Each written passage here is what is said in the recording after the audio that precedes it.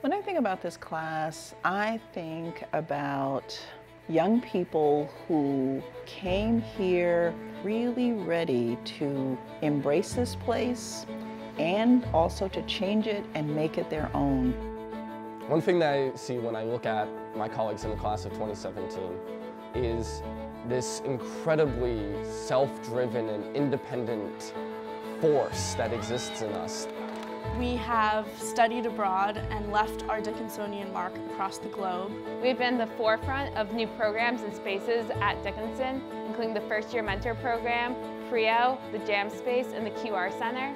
We have taken part in research and mosaics from Iceland all the way to South America dealing with global climate change.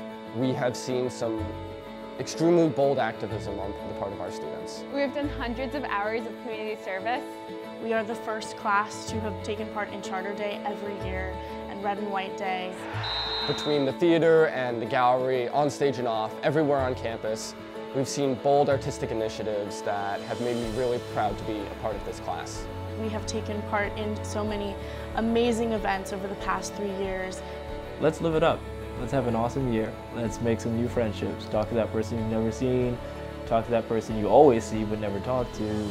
I am really looking forward to seeing what they're going to do in their last year at Dickinson College. We still have so much time to leave our mark on Dickinson. I don't know what our senior year will hold, but I can tell you that post-senior year, I can expect to see our names as researchers, as surgeons, as writers, as performers, as activists.